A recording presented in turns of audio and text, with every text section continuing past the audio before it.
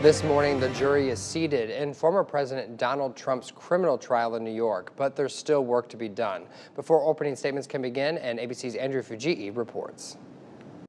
This morning, the jury is set for the Trump hush money trial. 7 men and 5 women will decide whether the former president falsified business records to cover up a payment to porn star Stormy Daniels to hide their alleged affair from voters before the 2016 election.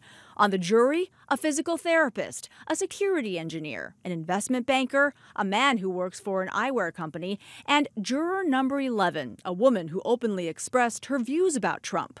With the former president looking on, she told the court, "I don't like his persona. He is just very selfish and self-serving. I don't really appreciate that in any public servant. How he carries himself in public, it's not my cup of tea." The woman acknowledged she doesn't like Trump, but she pledged to be fair. Also on the jury, 2 lawyers who, with their expertise, could potentially hold extra sway. As for the jury foreman, he works in sales and said he gets his news from the New York Times and watches Fox News and MSNBC. Trump, leaving court, railed against the proceedings. It's a shame.